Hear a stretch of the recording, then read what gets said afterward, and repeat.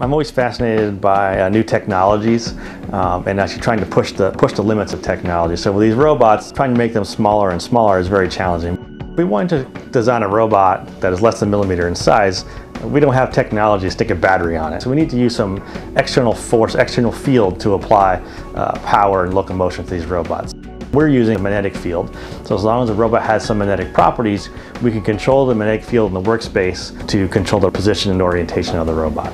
There's a lot of research interest in trying to understand the interaction between mechanical forces and cells and how they develop.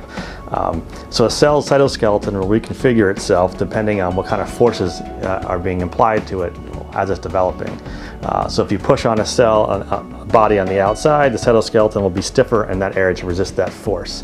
So you can use controlled application of forces to help develop cells different ways. Cells that are cancerous have different properties than those that are non-cancerous cells. So if you have a small tool which can apply known forces or record known forces at a particular location, these can be used for safe biological manipulation of cells and tissues.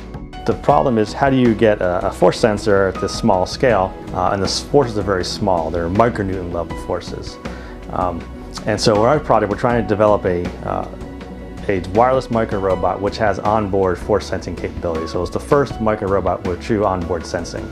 And so the way we do that is with a vision-based force sensor.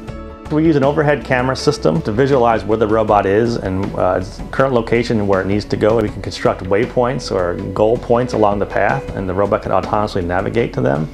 And then once we're actually pushing on an object, we again use our camera to track the displacement. So we track features like edges or corners, and we can track how they move relative to something in the robot which is not moving. So we get these relative displacements of the small soft structure, and by knowing the stiffness and knowing the displacement, then we can back out the force. So it's just like a spring where the force equals stiffness times displacement.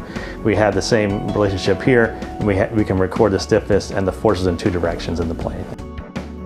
We're really excited about these force sensing micro robots. And you could imagine different microsurgery applications where you need to get to around some obstacle in an artery to not only push it, to maybe dissect it, or to inject some other kind of material into the cell.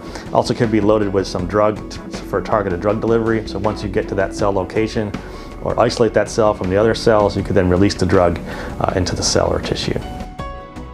We've actually made a custom version which can fit inside an inverted optical microscope, which is a traditional apparatus which you see behind me that biologists use. So in order to use these robots, all they would need to do is insert a little coil system. They already have a camera in their setup, so it'd be minimally invasive for them to use this in their biology labs. A low-cost, easy tool which they use with existing setups that they have.